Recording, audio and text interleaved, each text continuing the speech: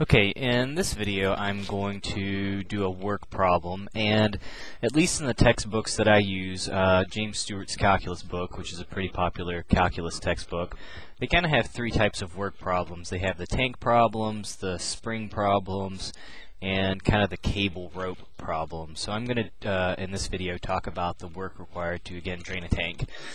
So the definition of work is the integral of force times displacement. And the general procedure for these tank problems is we're going to find, I shouldn't even say the area, we should say the volume. We're going to find the volume of a generic cross-sectional slice, so that hopefully this will make sense here in a second. Depending on if our units are in feet or in meters, if it's in feet you multiply by 62.5 pounds to come up then with your force. If you multiply by 9.18 times 1,000, the acceleration due to gravity, we're going to use water. So this is the density of water. That will then give you your force. We've got to calculate our displacement, our limits of integration, and then integrate. Alright, so let's do one of these. So in my problem here,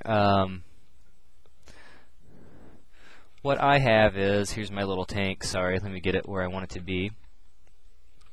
Alright, so in my tank, it's going to be a little triangular tank, so the face of it is a triangle, a little trough. It goes back 10 feet, and suppose it has a little spout on it, and the spout is 2 feet tall, and that's where the water is going to come out. So suppose the width at the top of the triangle is 3 feet, excuse me, that's its height, and its width is also 3 feet. So those are the dimensions of the of our nice little tank here.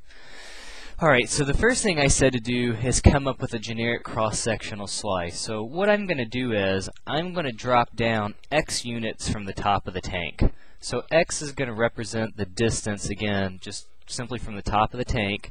And I can choose to make X from the top of the tank or the bottom of the tank. That is up to me. Usually for a lot of the problems it won't matter. For some of them, for example, if your tank is a sphere, you will have to be careful. Okay, so what I'm going to do is drop down X units, and I'm going to take a little cross-sectional slice.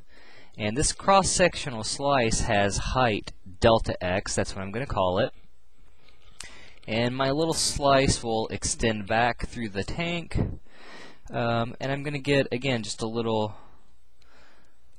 kind of generic slab of water that's sitting there in my tank. Okay, so again, imagine almost like pennies. You could chop a cylinder up into little pennies, little slivers. I'm chopping my tank up into little slivers. Okay, so we need to find the volume of this cross-sectional slice. That's the very first thing that I'm going to do here.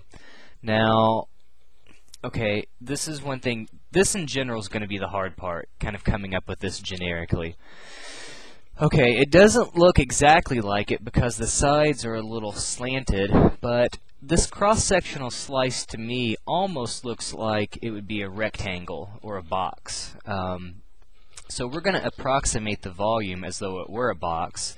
So we're going to multiply by the length times the width times the height. Again, maybe we'll call this distance across, that'll be our width.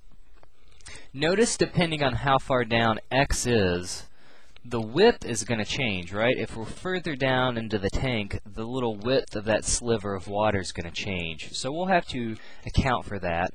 But notice the height is always the same, it's delta X. And notice the length of that little section of water would always be 10 feet. So the volume of the slice, again, if we call the length 10, the width we don't know. Again, that's going to change, so we're going to have to label this part more generically. Sorry, my hand's all in the way here. And we know the height of it is also delta X. Okay, so now what I need to do is I need to figure out the width generically in terms of X. That is the distance I've dropped down from the top of my tank. Alright, so I'm going to draw another little picture here, and usually there's just some geometry trick, either using Pythagorean theorem. It seems like another common trick on these problems is what I'm going to use here, which is similar triangles. Okay, so I probably should have measured this one from the top, but it doesn't matter. I think things would have worked out easier. So again, it's 3 feet from the top, or 3 feet wide at the top, 3 feet at the bottom. Again, this is supposed to be a equilateral triangle. So I'm dropping down again x units, and then I'm going to be at some generic width. Well, I have to express that width in terms of x. So we can use similar triangles here. Notice the little triangle inside is going to have width w. Notice the height inside.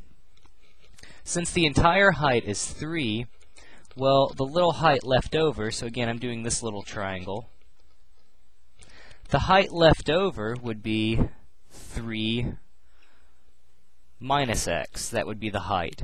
So similar triangles says we take the height of the big triangle and the width of the big triangle, and we set that equal to, so we said height to width. It's hard to mess it up, obviously, it's the same thing, but we'll say height to width. That'll equal the height to the width of the little triangle. So this is just 1. If you multiply, we'll get w equals 3 minus x. So this is nice. I've now expressed the width in terms of basically the depth down that I am. That's what this represents. So again, it says the volume of the slice is 10 times the width, which is 3 minus x, times delta x. And again, that's usually the hard part to come up with.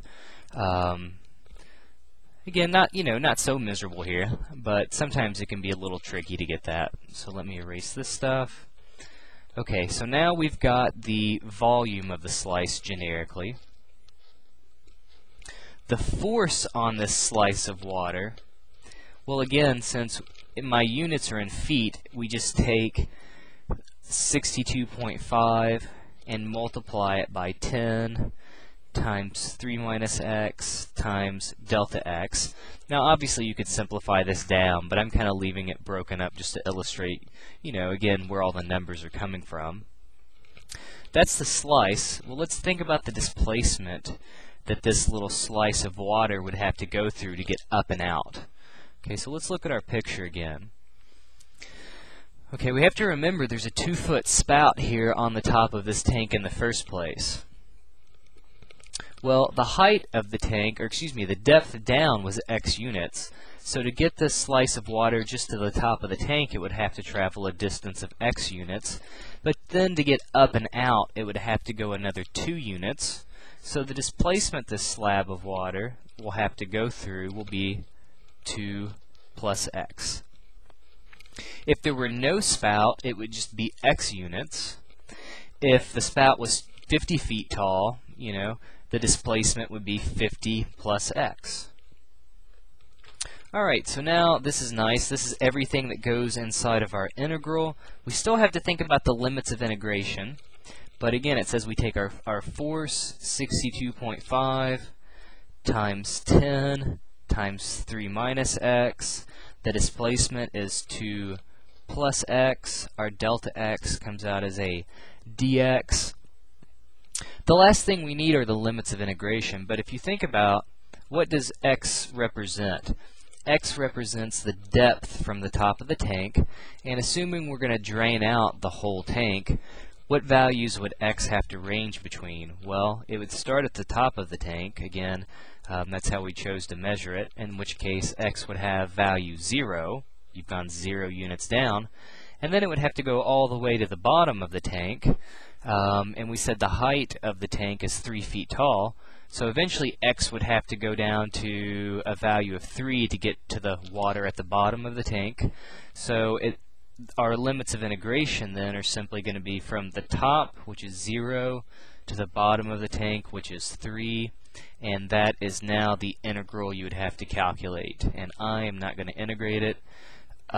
This should be an easy one. Probably if you're at this point in your calculus career watching this, all you have to do, multiply the 62.5 and the 10, distribute out the 3 minus x and the 2 plus x, and it should be pretty straightforward integration. So, alright, so this is kind of the idea in general for the volume problems. The only thing that's going to change for the most part, is just going to be the geometry. It seems like for the most part you either get cylinders, in which you'll use Pythagorean theorem to set up your radius generically, or you'll get rectangles, in which case you're just using length times width times height. So, alright, I hope this example makes some sense. If you have any questions, send me an email, and otherwise, good luck out there.